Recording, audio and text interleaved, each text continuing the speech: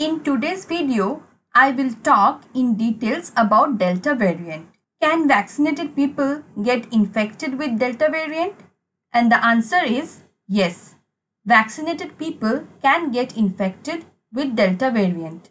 According to CDC, in US, 35,000 people of 162 million vaccinated people in US will develop symptomatic infection every week, which means out of every 100,000 vaccinated people, 21 people will get COVID-19 symptoms. However, in case of unvaccinated people, 179 infections will be there among 100,000 people every week. So, when one is fully vaccinated, the chances of getting sick with COVID-19 is 8-fold reduced. But there is a chance of getting the infection. In case of hospitalization, 2 to 3 unvaccinated people will be hospitalized weekly out of every 100,000 people, and one person will die weekly out of every 100,000 people when they are unvaccinated. But in case of fully vaccinated, 0.1 person per 100,000 will be hospitalized and 0.04 per 100,000 will die weekly due to COVID-19. So, hospitalization and death is also possible after getting vaccinated, but the chances are reduced by 25-fold. So, even if one gets infected by Delta variant, the chances of severe COVID-19 and death is reduced drastically when one is fully vaccinated. So, the first and foremost thing we all should do is to get ourselves fully vaccinated. Is Delta variant more transmissible? And again, the answer is yes. Delta variant is more transmissible. It is 40 to 60% more transmissible than Alpha variant and almost twice as transmissible as original Wuhan variant. And it is found that both unvaccinated and vaccinated people have similar amount of viral load in their nose. That means even if one is vaccinated, they can still spread the virus. So, it is always better to wear mask and maintain physical distance and avoid indoor gathering so that we don't spread this variant. Let's look at a graph now.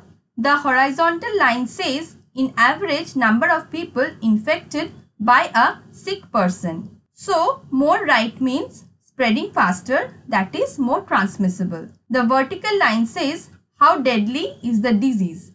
More up means more deadly. Now, it was found that SARS-CoV-2 original strain was almost in the same line as common cold. But it was more deadly than the common cold. That's why it is on the upper side on the vertical line. However, Delta variant has moved to the right almost near the chicken pox. So, it means Delta variant is more transmissible than the original Wuhan strain. So, before one COVID-19 sick person would infect 2 to 3 people on an average. Now, with Delta variant, a sick person can infect 5 to 9 people on an average. So, you can understand that Delta variant is much more transmissible than the original Wuhan strain. So, we should follow all the COVID norms more strictly now. Does Delta variant make people more sick? Recently, 3 studies have talked about it. One from Canada, one from Singapore, and the other from Scotland. According to Canadian study, Delta variant carried 120% increased risk of hospitalization, 287% increased risk of ICU admission, and 137% increased risk of death.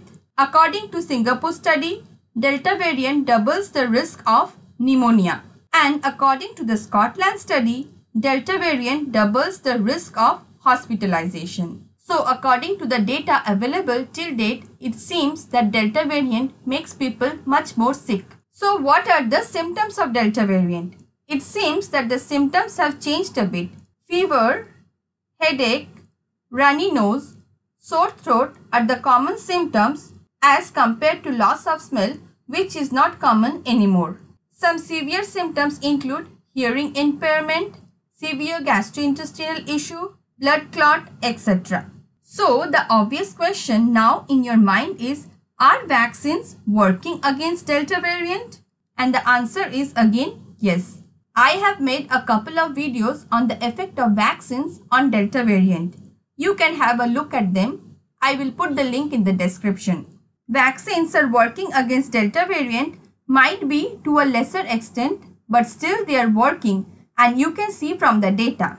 Vaccines are like helmets while riding bike. It gives you protection, but it does not mean you can have a reckless drive.